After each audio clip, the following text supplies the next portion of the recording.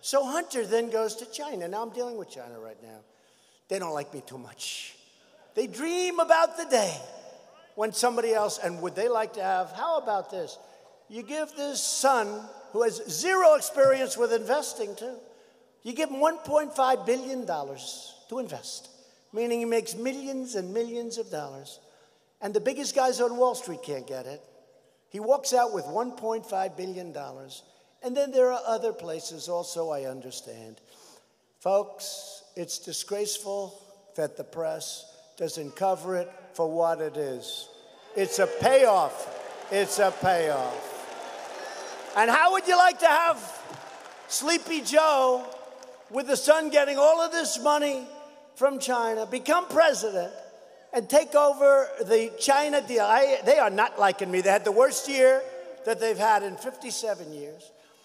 Their supply chain is broken up like scrambled eggs. And they want to make a deal because those tariffs are giving us millions of dollars and billions now, billions and billions of dollars. We're taking billions and billions of dollars.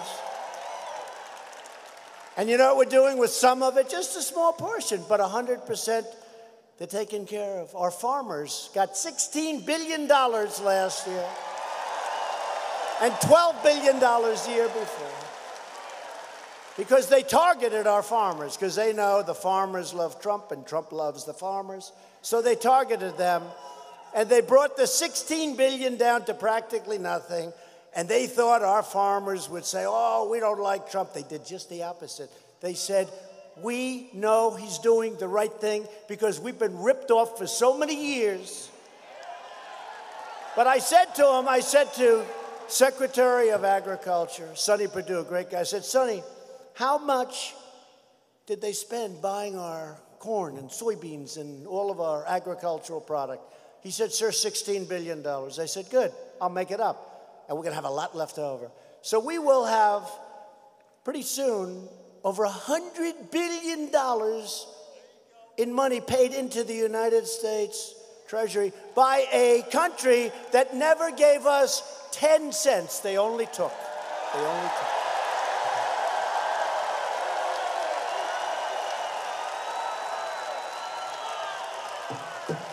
So when I said to the farmers, we're going to send you $16 billion, and it's already been sent, and it's been split into $12 billion the year before.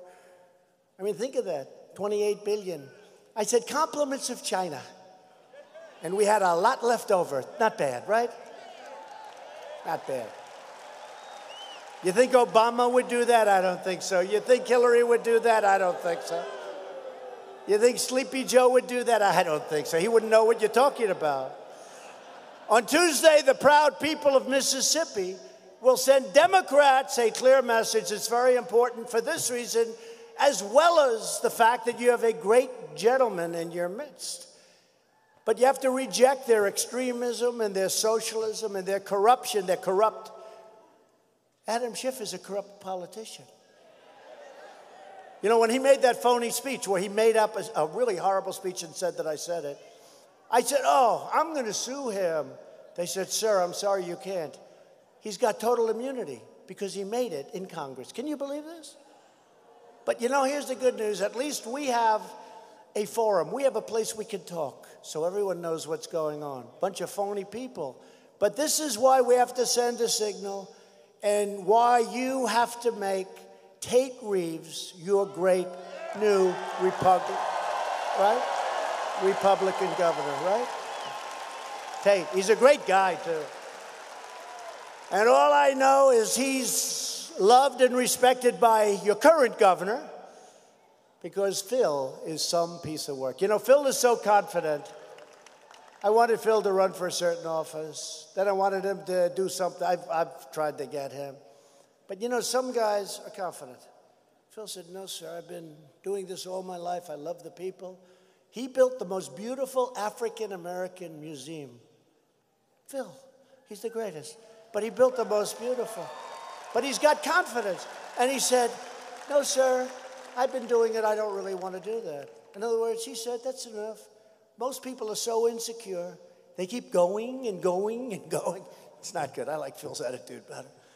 But Phil is great. But I'm going to introduce Phil in a second. But Tate Reeves who Phil endorses and views as a champion for your state, and really a champion for Mississippi values. And Tate helped cut your taxes over 50 times, including the largest tax cut in Mississippi history.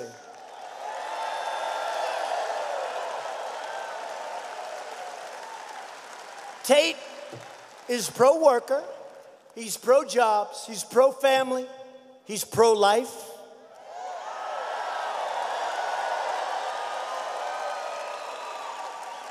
Tate is a true leader in the fight to protect the unborn, which